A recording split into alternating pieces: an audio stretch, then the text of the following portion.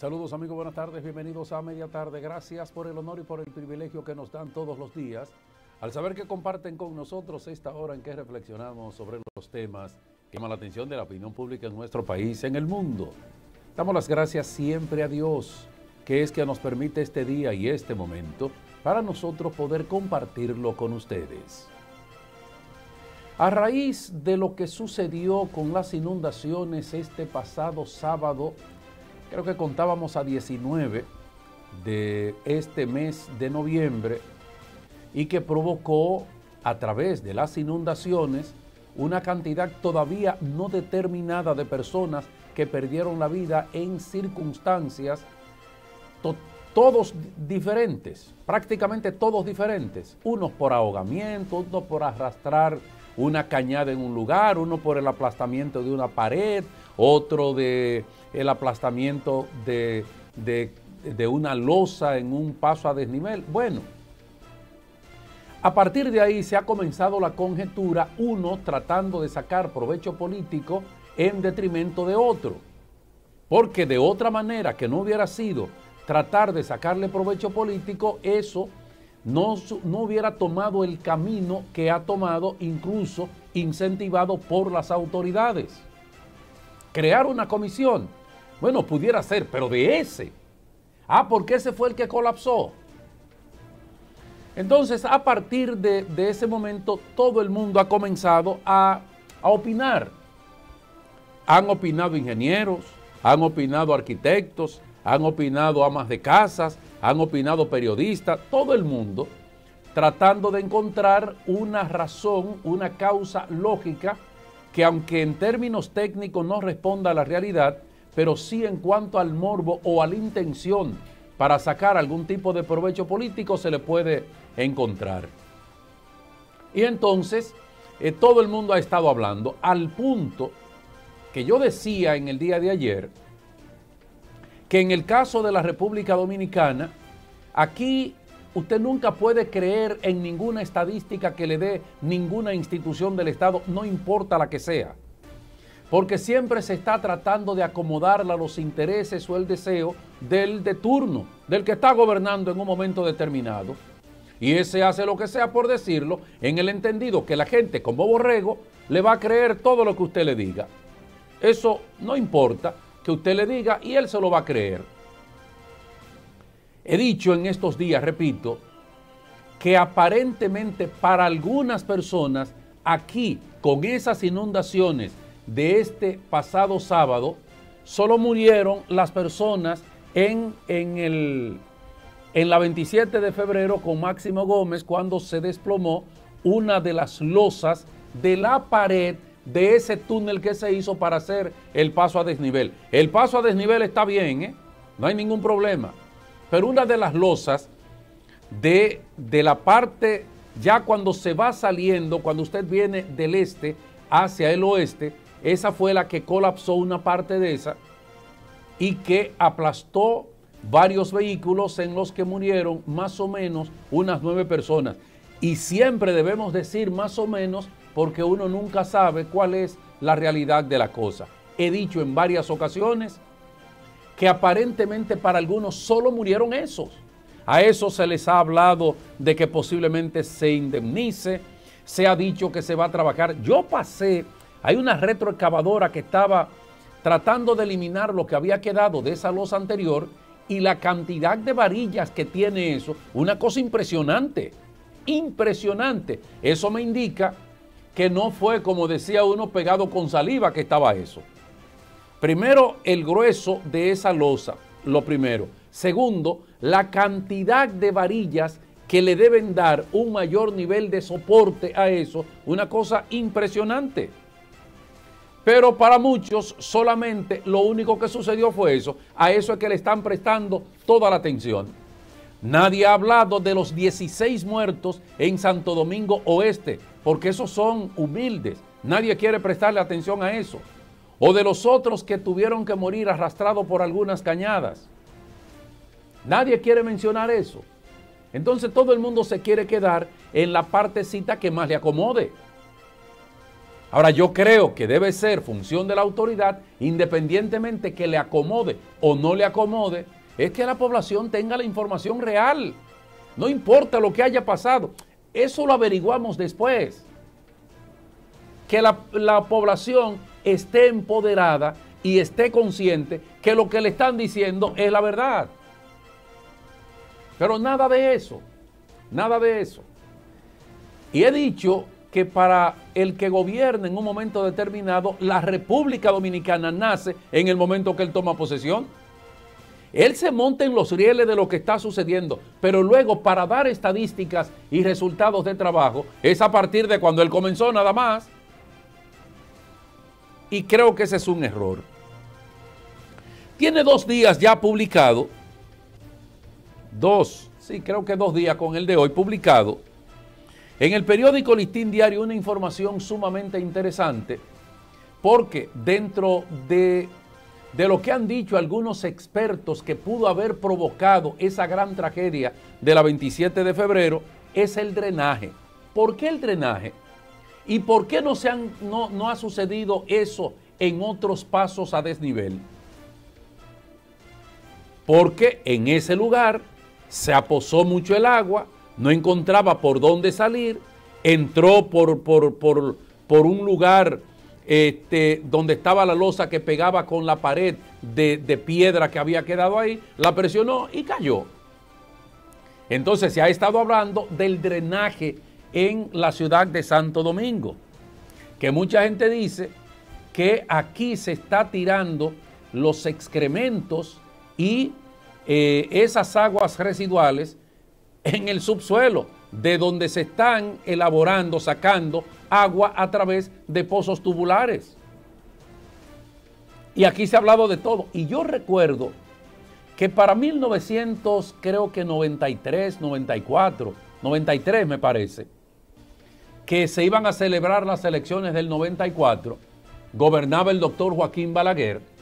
¿Y qué hicieron esas autoridades? Abrieron la ciudad, abrieron unas zanjas gigantescas para dar a entender a la población que se estaba trabajando en una solución que había reclamado la población de aquí durante muchísimos años.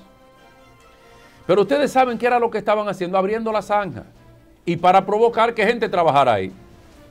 Cuando entendieron que ya había cumplido con el cometido que se habían propuesto, entonces cerraron esa zanja.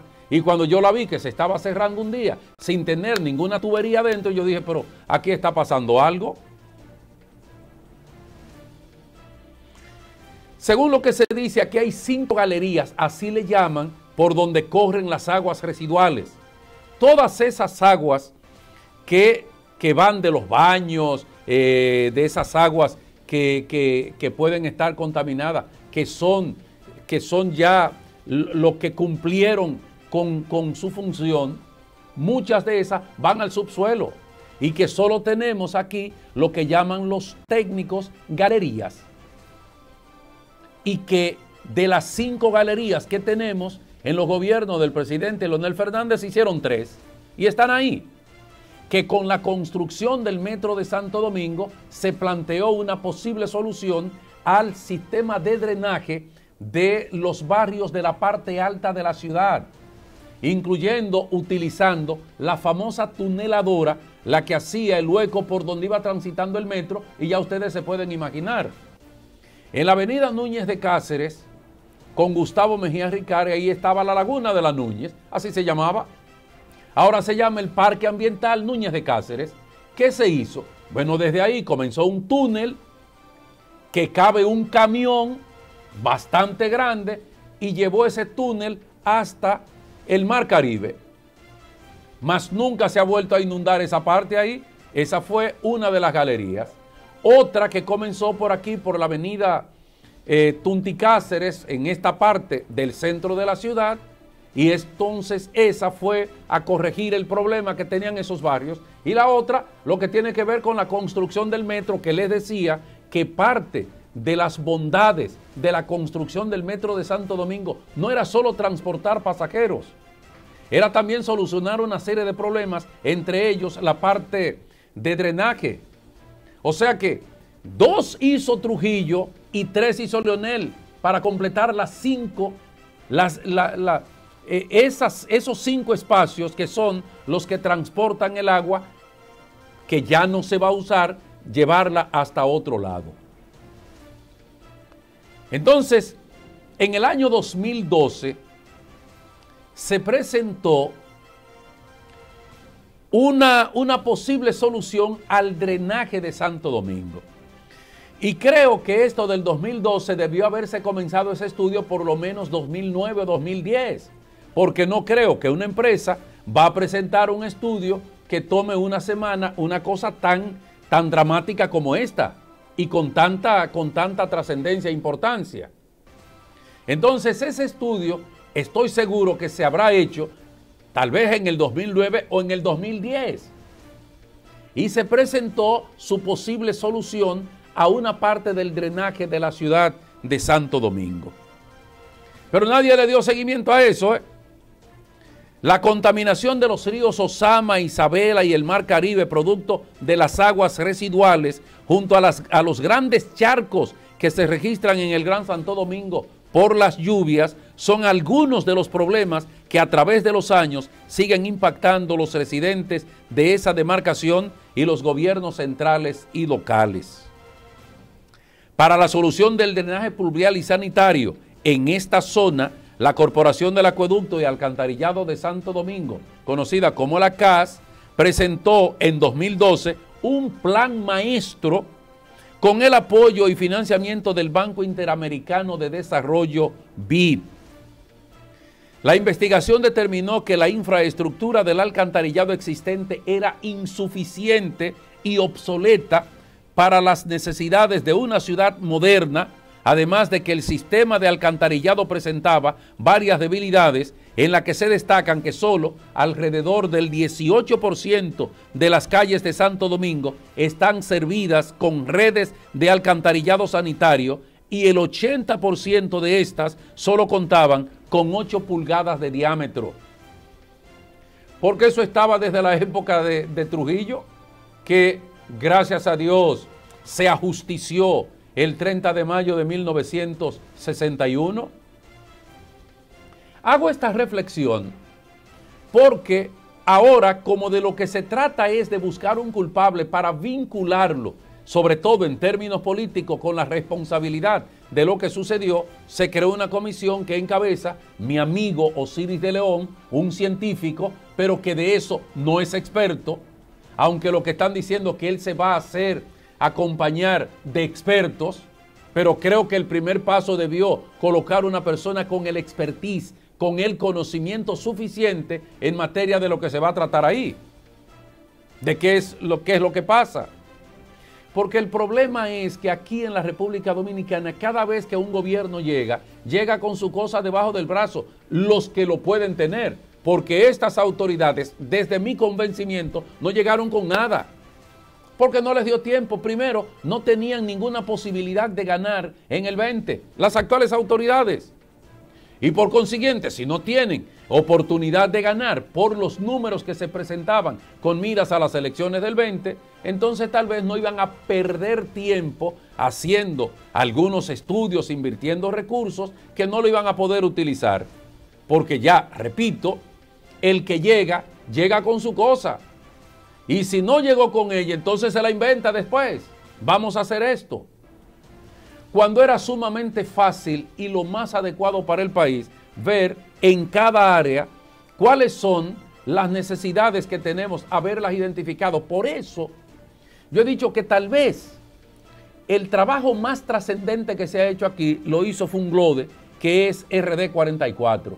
¿Qué es RD 2044? Algunos quisieron chabacanear eso y dijeron, es que Leonel quiere quedarse hasta el 2044. Estúpido el que pensó eso. Torpe. Nadie en su sano juicio va a pensar eso.